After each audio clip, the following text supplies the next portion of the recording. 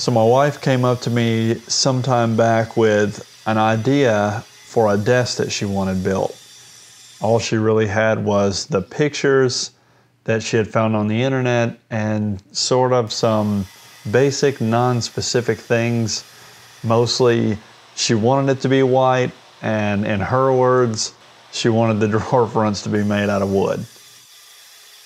So to begin this project, much like a lot of the other ones that I build, I started off breaking down parts with a combination of the table saw and the MFT. The most important thing anytime you're batching out parts like this, especially if you have yourself a cut list set up, is consistency. Not so much that all the parts reach an exact measurement, but that all the parts are the same length.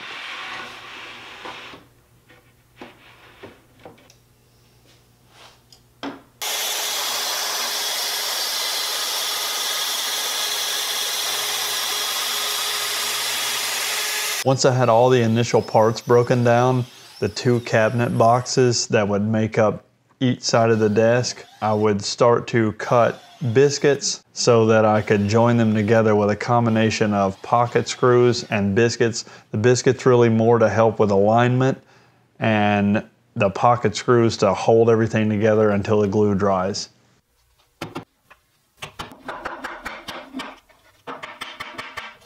If you've ever built anything with pocket screw joinery before, you know there's a tendency for parts to want to slide around, especially when you're driving the screws.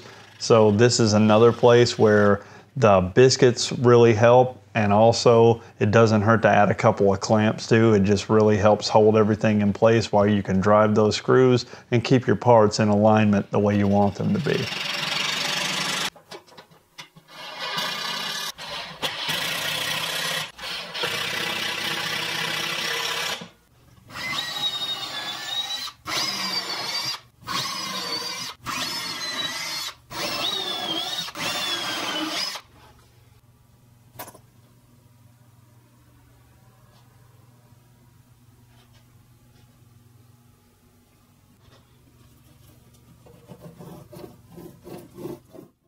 I used a spacer block on each end to be able to give the amount of spacing to inset the cabinets on both sides of the bottom side of the desk, and then grid work of screws on the inside to attach it to the top.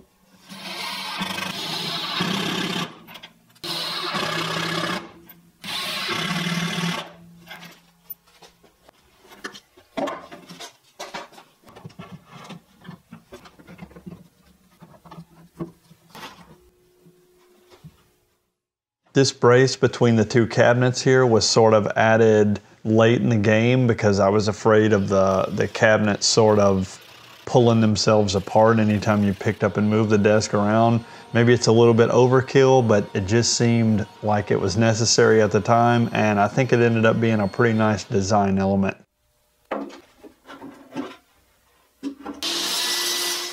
I cut out all of the parts that I would need for the edge banding from some 4/4 poplar that I had milled up prior to this step.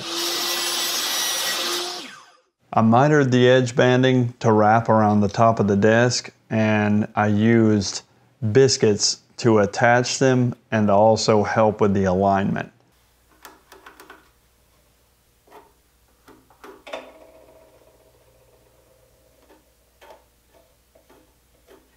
One thing that I did was I offset the height of the biscuits on the trim a little bit lower than I did on the desk, which would raise the trim up just slightly proud of the surface so that I could plane that flush and get a nice flush top all the way around the desk.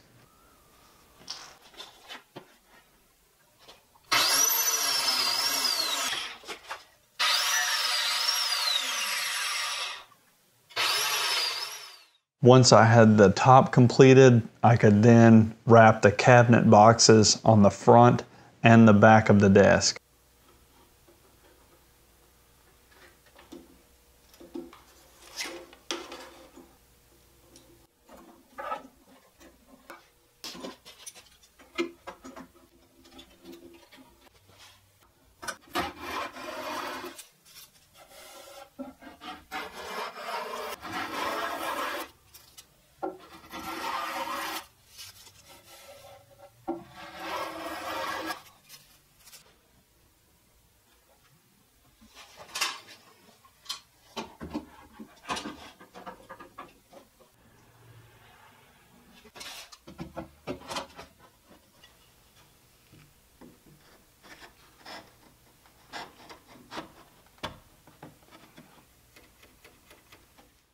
I decided to add a small little detail on the front stiles, if you will, on the front of the cabinet of the desk, just down at the bottom, because I didn't want it to look too square and blocky looking, so I figured cutting a slight taper down at the bottom would give it just a little bit of extra flair, if you will.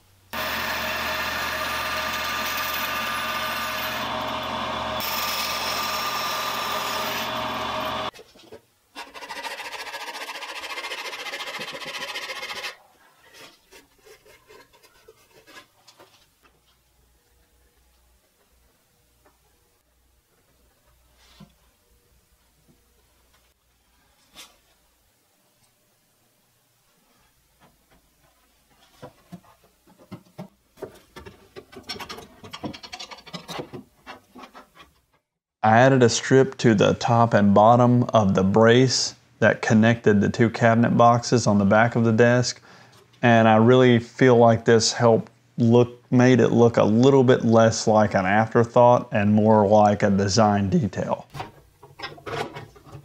Somewhere between that point and the next step here is where things I guess went a little awry with this desk project. It kind of turned into a little bit of an odyssey. I think there was about somewhere between 2.5 years in between the last step of edge banding and me adding these backs to the cabinets right here in this step. Several different issues along the way with equipment problems that I was working with. On top of that, we ended up moving in the middle of me working on this project, so you probably notice a completely different shop now. I've got about twice the space I had before, and it's definitely, especially for a project this big, a lot nicer as far as the amount of space I have to move around and work on something like this. Because of the face frames that I'd added to the front of the cabinets, I needed a way to pad out the drawer slides, if you will, so that once you slid one of the drawers out, the drawer slide wouldn't hit the face frame. So I just milled up some scrap poplar that I had lying around the shop and glued and stapled it to the inside of the cabinet boxes. I used a spacer to inset the drawers, which is a little piece of MDF that you see on the front, and a spacer to set the height on either side of the cabinet box on both cabinets.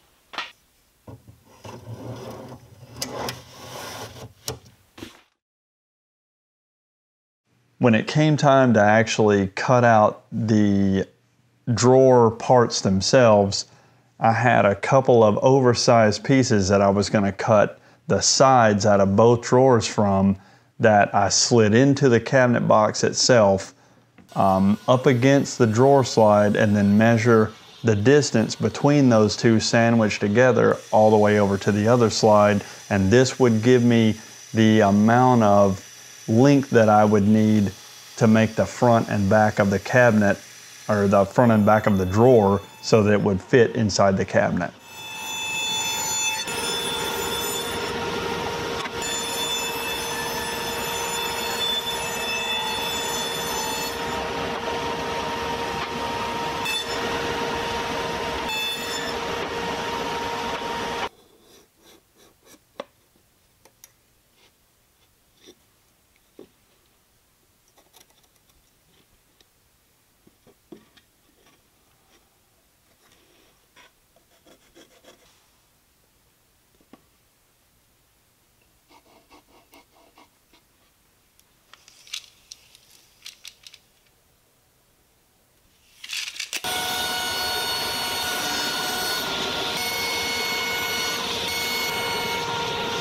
You're probably sensing a theme at this point, and that theme would pretty much be that I like biscuits.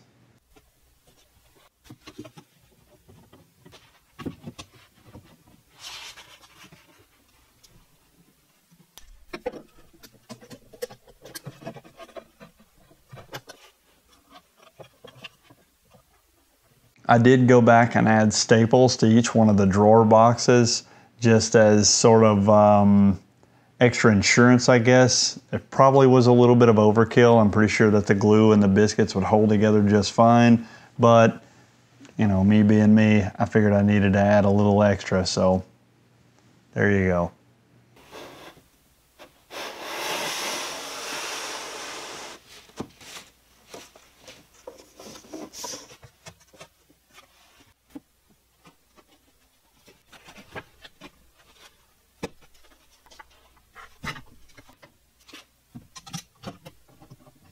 Each drawer on both sides of the cabinet boxes have a 2-inch difference in height from the bottom to the top.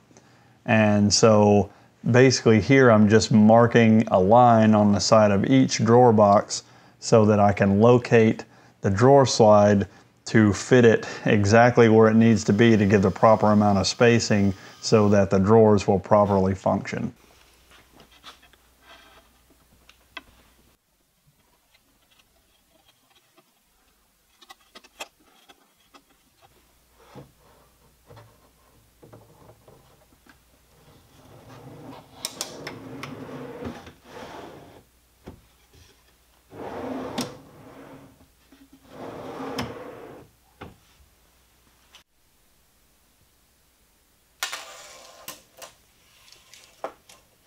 So after changing my mind about 14 times in the direction that I would actually go in making the drawer fronts itself, I finally went back with what my wife originally wanted, was some kind of solid wood drawer front. And I had this walnut lying around the shop that I figured if I was careful in how I cut it and planned it out, I could get the sapwood to line up in the middle of the pieces of wood that I would need to join together for each drawer front. This would not only give a really cool effect of the sapwood running through the center of each drawer face, but it would also be a much better way of sort of hiding that seam of the two boards where they join to make a wide enough board for each drawer front.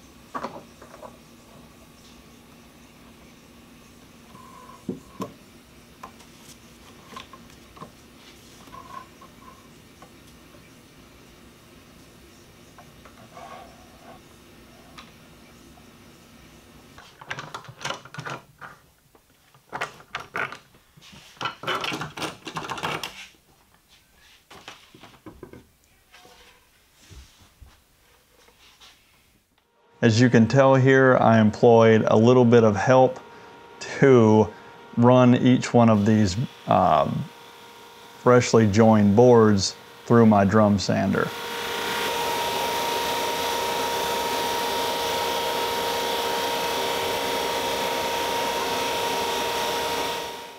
I can only imagine what conversation this was that was actually going on. I can't really remember at this point.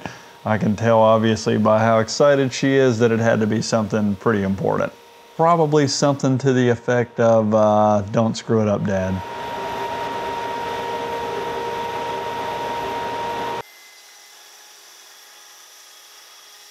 Once I had run those parts to the drum sander, I squared each one of them up and cut them to fit exactly in each one of the cabinet boxes. I could then take them and cut them down at the table saw to their exact height.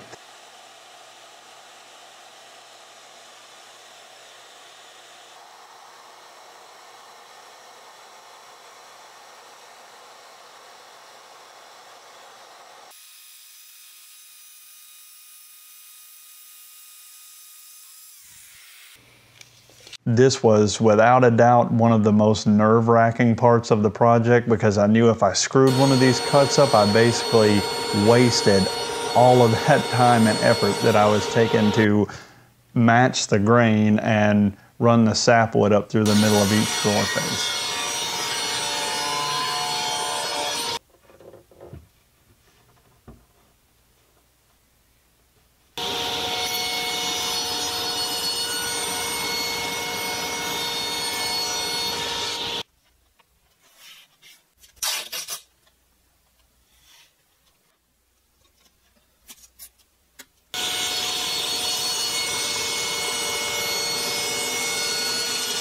I used playing cards on both sides to ensure that I had a proper amount of spacing all the way around each one of the drawer faces themselves. I think the spacing ended up being somewhere around an 1/8 inch to 3/16 of an inch, somewhere around in there.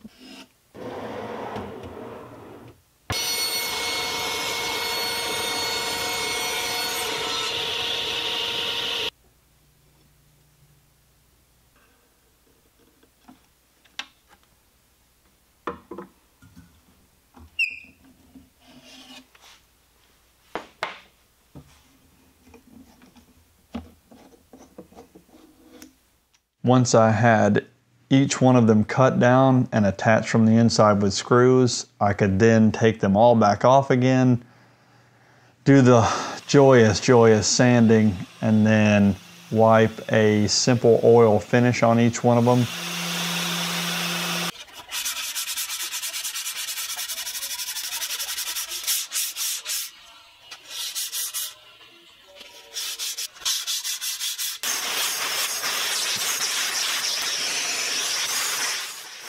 I really love the way this Watco oil finish applies.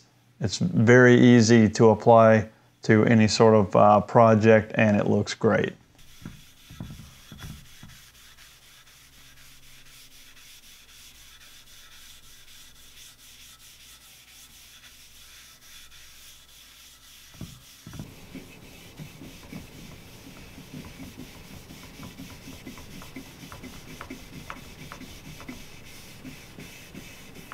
Changing venues once again. I'm here at the body shop where I work at every day. At the point you see it right now, I've already done an immense amount of sanding on it, primed it with a white primer, sanded that, and am wiping it down once again in preparation for the sealer and the paint.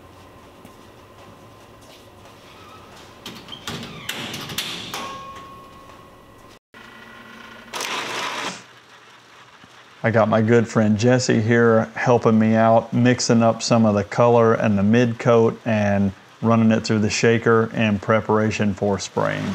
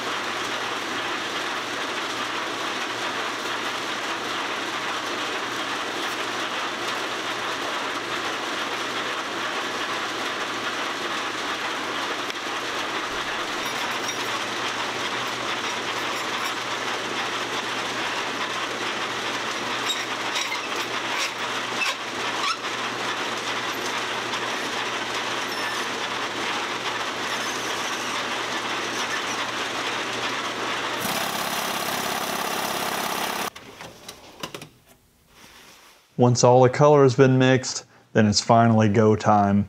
The process for most paint jobs would be sealer, base coat, and then a clear coat, whether that be flat or shiny.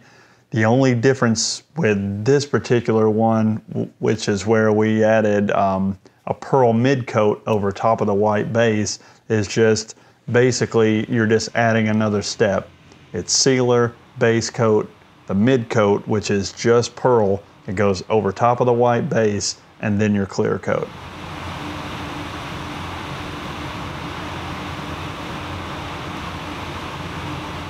I did end up using a flat clear on this project, mainly because I didn't want this piece to end up looking like a piece of plastic. I still wanted it to maintain somewhat of its wood look as far as the desk goes, and I didn't want it to be super shiny. And the only downside to that is it did mute the pearl color just a little bit, but in person, the pearl still really stands out and looks really cool. So overall, I'm pretty happy with the decision to go with the flat clear. It was really hard to pick it up with the camera. You can definitely, if you look in some of these shots, see some of the gold pearl in it, but it's really hard to photograph. You just have to trust me and know that it looks really, really awesome in person.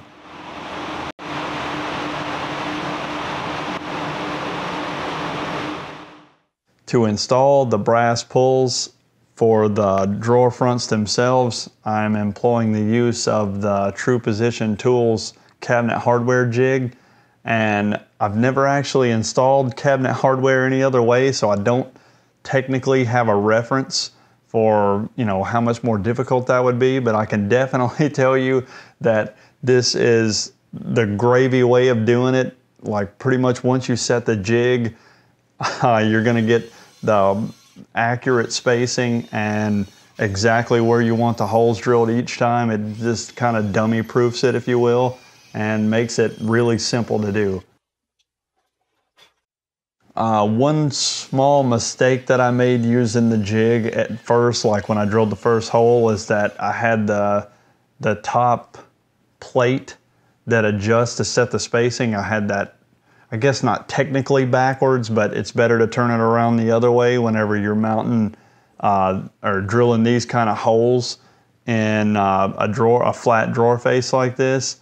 And so by flipping it around, it allows the jig to sit completely flush to the face of the drawer front itself and prevent it from rocking as you're drilling it.